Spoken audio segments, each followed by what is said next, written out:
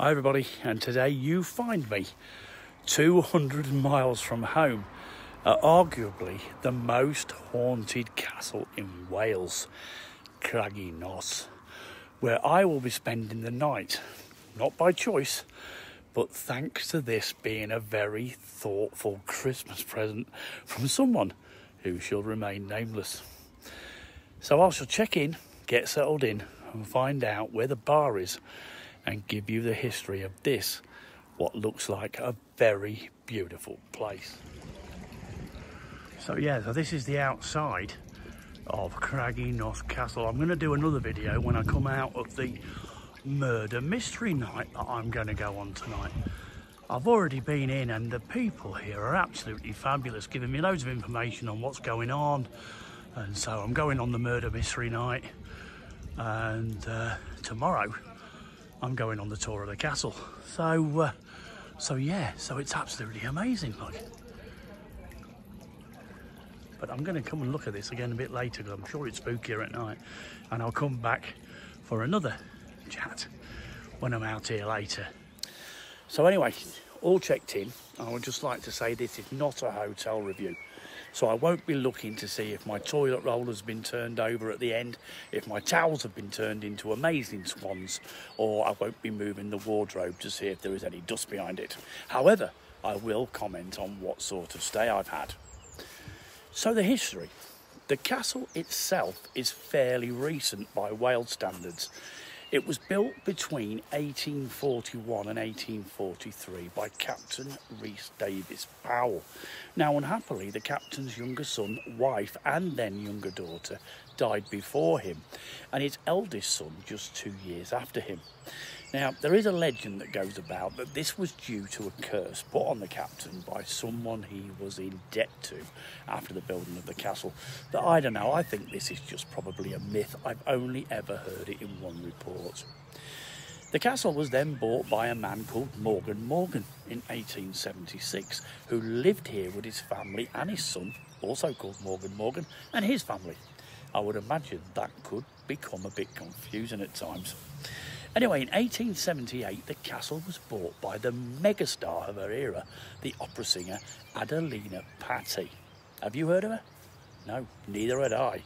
But now imagine if you suddenly found out that Beyonce or Madonna was moving into your little village. Well, that's what it would have been like at that time, because she was a megastar. I will go into Adelina's life later.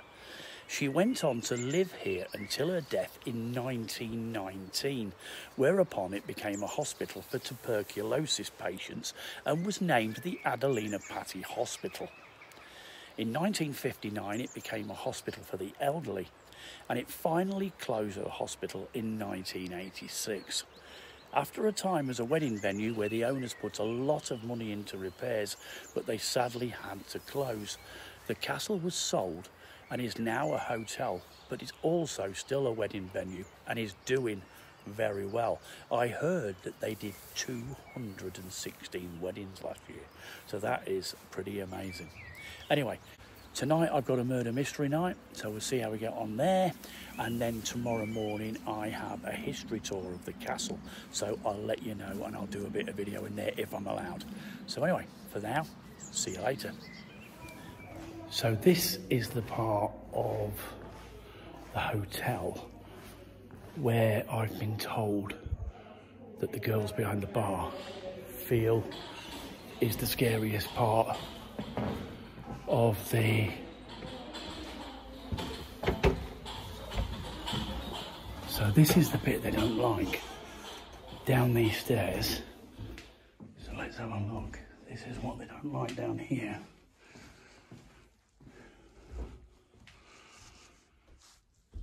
Feels very cold here. Now this is the fantastic theatre that Adelina Patti had made. Feels very cold down here. Apparently this is where they have weddings, etc. Now I don't know. I feel very cold here. Let's have a look here. There's a mirror here. I never like mirrors. So, toilets. Oh no. Oh, yeah. That's the ladies. Very, very cold down here. It really is so cold down here. It's unnaturally cold. I just don't like it in this particular area of the theatre and the staircase here. I don't know what it is, but it just is very cold. So craggy Nos at night time. Look at that. Now that is spooky. That is spooky. I had to get a look at it at night time though. Look at that. Well, now it's time for bed, I think. This is the conservatory where we had the murder mystery last night. It's a beautiful place during the day, look. Look at the view. This is where they hold weddings and etc. They're out on the terrace, you can sit there with your drink. An absolutely beautiful place.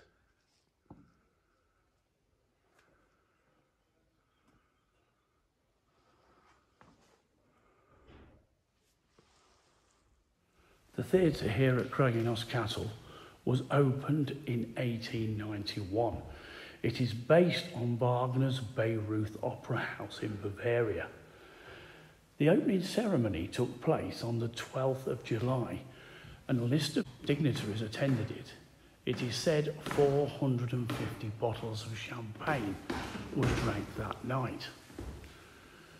Sir Henry Irving was meant to give the opening address but couldn't make it, so the actor William Terrace stood in for him. This poor man would be murdered by a madman outside the Adelphi Theatre, London, 6 years later.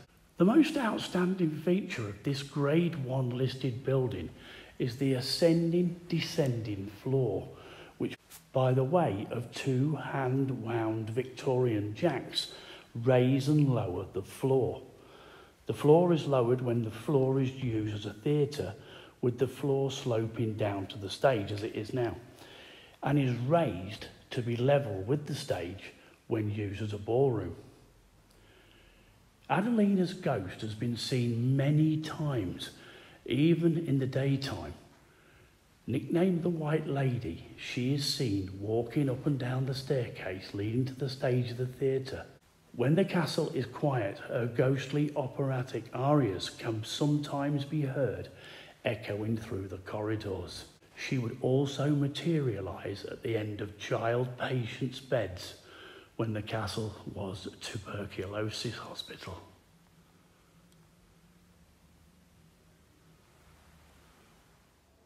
So who was the castle's most well-known owner, Adelina Patti?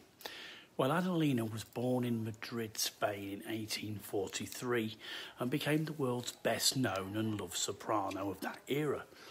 She was a child prodigy and first took to the stage at 8 years old. By the age of 17, she had taken London by storm at Covent Garden enough so that she could buy a house there. Using London as her base, she conquered Europe. The composer Giuseppe Verdi described her as the finest singer that had ever lived. In 1862, she was invited to sing at the White House of the President Abraham Lincoln and his wife Mary. She sang John Howard Payne's Home Sweet Home, and the Lincolns, who were mourning their son Willie, who had died of typhoid, were brought to tears. So much so that they requested an encore of the song, and from then on it became her signature tune. At her peak, Adelina could command $5,000 a performance, around $143,000 in these times. which it is said she demanded in gold before curtain up or she wouldn't perform. Out of her 3 husbands, Adelina's happiest times was with her second husband, the Italian tenor Ernesto Niccolini, with whom she lived here at Craggy Nos until his death in 1898. She then married a much younger man, a Swedish Baron Rolf Cederström. Adelina died here at Craggy Nos Castle on September the 27th, 1919.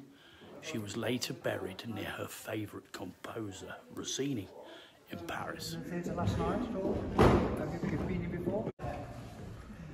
Well, yes, well, here we are. We always refer this as the jewel in the crown. So this is backstage behind the safety curtain, where here you can see all the original scenery curtains from the Victorian age. This was very interesting. I've never seen behind the back of a stage before. And now we are going down the stairs to actually under the stage. Now I've got to say, there were parts of this that was quite creepy, and they do parts of the ghost hunt down here. But right under the stage was very, very interesting. Now, on one side of the back part of the wall, they've got all this stuff about the history of Adelina Patti. And as you can see, it's a very dark place. Now, at this point, Jeremy took us upstairs to the parts of the castle that are not open to the public, apart from ghost hunts, and have not been renovated. Now, as you can see, I went off for a little wander on my own away from the group and found this what I thought was a very dark, creepy stairway, which looks lighter in the camera. Now this is Adelina Patti's bedroom. This has recently been cleaned out and a fantastic job's been done on it to make it look as good as this. This is the view from Adelina's bedroom. It really is amazing. But I think we should say what an amazing job the resident ghost hunter, I believe his name is Pete, has done to clear these rooms. It's definitely made a big difference since I last saw a video of the place. Amazing, well done, Pete. Now we are going up that dark stairway, and it's pretty creepy going up here in daylight. So what it's like up here in pitch darkness on a ghost hunt, I can only imagine. Now, I'm walking a little bit behind the group so that I can go into the rooms on my own just to get a feel of just how scary or spooky they are. And I've got to say, you can see the tables are laid out for the seances, etc. they do when the ghost hunt is on. But these places are in bad repair and have been left as they are, and I think that makes them all the more scary. So it's really exciting. I will be coming to a ghost hunt to see how it goes on that, but it really is interesting. Now, this room I did get a weird feeling in, and it wasn't until I was coming out of it that a lady informed me that a man hung himself in here when his pregnant girlfriend was sent away from the house. Now, I can't confirm this story, but I did feel weird in here. Now, I'm presuming that this is some sort of doctor's room with the reclining couch and the sink, etc. I didn't feel this was spooky at all. It was quite light, actually, but very interesting all the same. Yeah, same here. Now, this is the largest room upstairs, and I presume this is where they do the largest seance, etc. But it's under the most disrepair. I think they probably use it for storage now, etc. We finished off in the cellars. The most interesting place for me down here was the slab room where they kept Adelina's body after she died. Now, this place would be scary at night time on the ghost hunt. I've got to say a big thank you to Jeremy for an absolutely amazing 2-hour tour for a tenner. What a bargain. Now this is the bar area of the hotel. When I arrived at 3 p.m. on a Friday afternoon, I basically was here on my own with the delightful Chloe and Cass, who kindly filled me in on the castle and their experiences for a good 2 hours. Now I've got to say that everybody who works in this castle is so friendly, and that's what made the stay so brilliant. This room is basically a shrine to Adelina Patti, with a lot of memorabilia and her records which she recorded here in the castle up on the walls. A really nice place. Now I've got to say that this little drawing room was my favourite room in the whole castle, as it was Adelina's husband, Ernesto Nicolini. It's small, easy to heat and very cosy by the fire, and that little button at the side of the fireplace where you can summon another rum and coke instantly, I would have been in my element.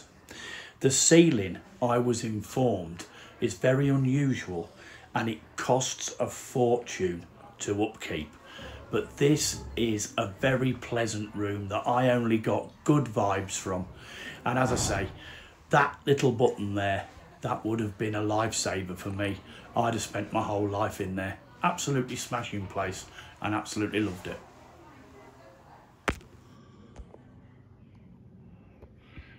Now there's a big portrait of Adelina Patti on the wall there. I can't walk over there because there's fresh polish on the dance floor. But yeah, it's very, very nice. But there was a weird feeling down there, definitely. So if we go through these gates, this is where I'm staying. This is my room. The green room, and a very nice room it is too. Very light and airy. And what a lovely backdrop. Look at that, the Welsh mountains. Beautiful. Let's take a walk down here. There's a picnic table and everything over here, look. Very nice indeed. I just thought you might like to know the most haunted room in the castle is room 36. And if you get room 13, that used to be the mortuary. Most of the ghosts recorded here are of children, probably Victorian children or children who died in the TB epidemic. Anyway, just thought I'd let you fill you in on that before we go out the gate. Out of the wall garden.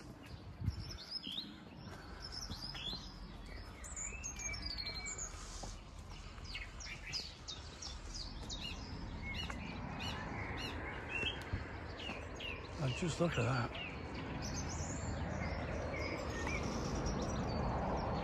I mean, there's a lake down there, so I'm going to take a trip down there in a bit, I think, to that lake down the bottom.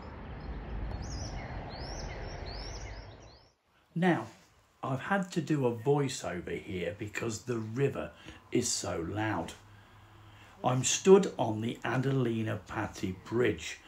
To get down to here is a nice slow meandering walk down from the castle. It looks steep, but it really isn't. I've come down here to look for Adelina's pavilion. Now it's a beautiful walk, so it's worth doing, and there is a cafe at the start finish, so well worth the visit. Now, while I was searching for Adelina's summer house, I came across this building, all closed up. I don't think it's been open for a while by the looks of it, but it turns out that this is the pavilion. Now, whether that is the same thing as the summer house, I don't know at the moment. This is where Adelina and her friends would get changed to play either tennis and croquet out on the lawn in the front of the building. It is said she would also put on concerts for friends in the summer here too. Now, a lot of the information is on this notice board that's on the actual door at the front. And this is the lawns that Adriana would play tennis and croquet on after they'd got changed in this summer house. Amazing, as I say. It's been an amazing place to visit. I found out so much about Craggy Nos, Adelina Patti, things that went on in the tuberculosis hospital, the ghosts of that time, the ghosts of Adelina. It's been an amazing journey. I've really enjoyed this weekend, and it is a smashing place, and I shall be back because you cannot beat the staff at this hotel. They are amazing. They're friendly, they're informative, they really are nice. So that's a reason to come back to Craggy Nos Castle in itself. So I managed to find this window around the back. There's not much to see, but that is the inside. There's benches round the sides, and then the stained glass windows. Well, that's the end, sadly, of my weekend at Craggy Nos Castle. And I'm really sad to be leaving, to be honest. The castle is amazing. The food was amazing, as was the room and the murder mystery night. The first of many, I hope. But it's the welcoming staff that make this hotel what it is. So thank you, Chloe, Cass and Jeremy, and everybody else who I didn't get your names, who made this such a terrific stay. I will put all Craggy Nos's details down as a wedding venue, ghost hunt and murder mystery venue. I doubt it can be beaten. If you, for some reason, you enjoyed this video, please give it a thumbs up and maybe subscribe to the channel and ding the bell for further notifications. I will definitely be booking up soon to come on the ghost hunt weekend. So I'm really looking forward to that. So thanks everybody for watching, and I'll see you next time. Thank you.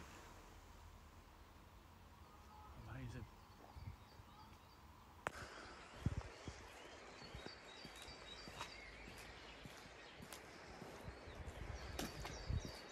Little statue down here.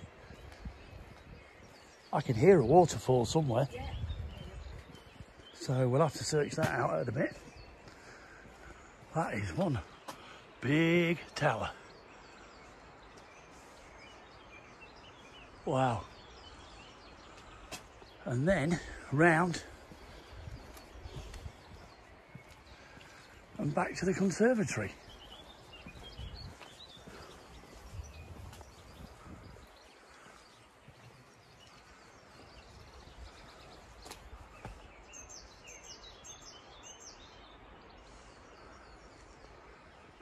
Oh, it really is.